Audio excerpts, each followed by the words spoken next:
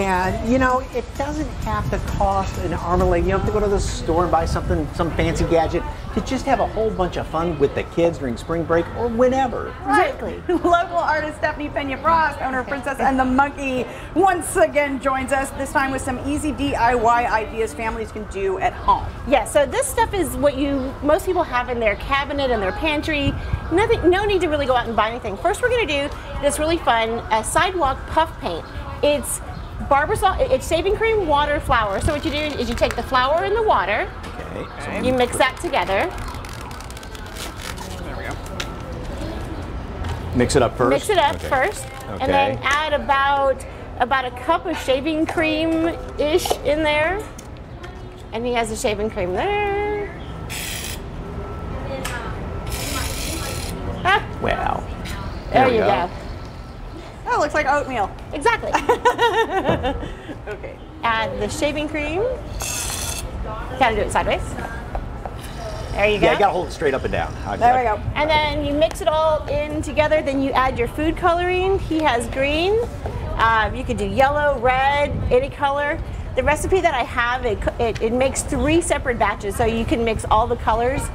And then from there, once you get the colors mixed in it, no, it's a food coloring box. Where am I? Right there.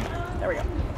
You put it into a piping bag, squeeze it into those little squeeze bottles. If you don't have the squeeze bottles, you can use a piping bag. If you don't have a piping bag, you can use a Ziploc bag. Ziploc bag, cut the corner off right there, and then put it in. And did you get these bottles at? I got those at Hobby Lobby in the tie-dye section. Oh. And they're like 2 for Good for $2. So here we go, and oh, how fun! It doesn't stain your concrete, and it washes off with the hose or when it rains.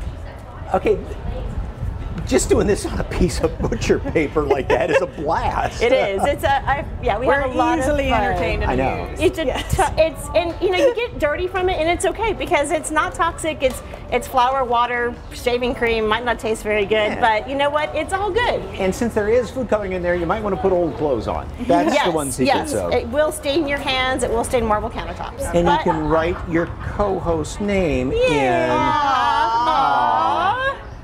It's so sweet. So then we would put it into a piping bag, and then you could grab one of those little bottles there, and you could write something with it. in. Look at I wrote Fiona. Okay, let's see. And it dries really nicely. It doesn't doesn't run. If it starts to separate, I just shake it up or add a little bit more of the shaving cream to it, and it stays nice and fluffy. Well, you can even just Sure. put little gobs of it down there. He's having fun. Oh, that's okay. So then the next thing we're going to do are these bird feeders. So I take I took a half gallon of milk. I cut out the center part after I rinsed it out really well, and then you could paint it to make it look pretty. Throw in the bird seeds, hang it from a tree, and you got your own little. Oh, simple as that? As simple as that. Yeah. Oh, wow. Hold on. I'm getting some seeds in there. Do you have And you seeds? could- You do. Yeah. Yeah. That's easy.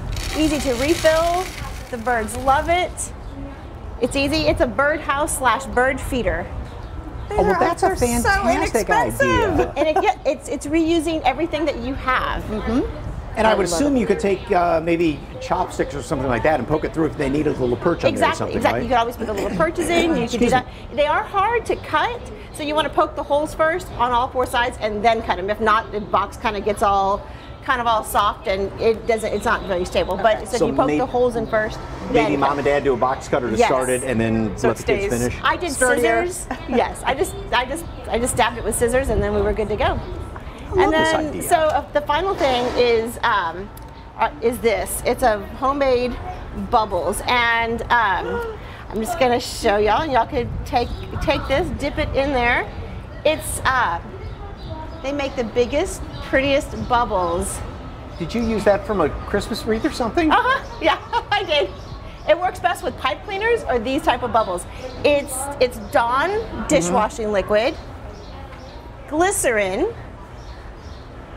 There was that one. Very cool. warm water, sugar, and cornstarch. I would have The never. wind, the wind, the wind, Yeah. the wind, the wind. The wind. You know, I would have never thought about using pipe cleaners for that, but that would hold a lot of the liquid on there, Yes. a lot of the bubbles. Yes. Well, these are fantastic ideas. Well, I'll tell you what, if you'd like more information, keep going. You're doing great.